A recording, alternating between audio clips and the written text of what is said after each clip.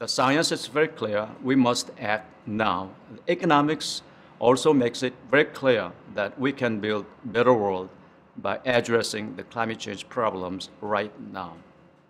The Paris COP21 is a very important event. I think it's an historical event, just by the fact that 185 countries submitted their willingness to take action. I think it is a very historical first step toward 2 degrees C stabilization. Our mandate is to provide scientifically robust and comprehensive assessment of climate change, its impact, and response measures so that policymakers can make informed decisions.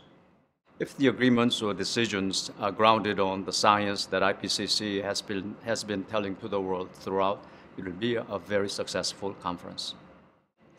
It is possible if we act now, and it is possible that if we are able to have an incentive structure that encourage the investment in the climate resilient technologies, climate resilient infrastructure. All actors must be on board to resolve these climate change problems.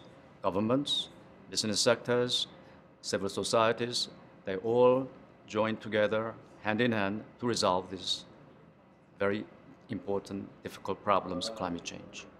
The business has a very important role to play here because they are the ones who make decisions about the investment, about now and for the future.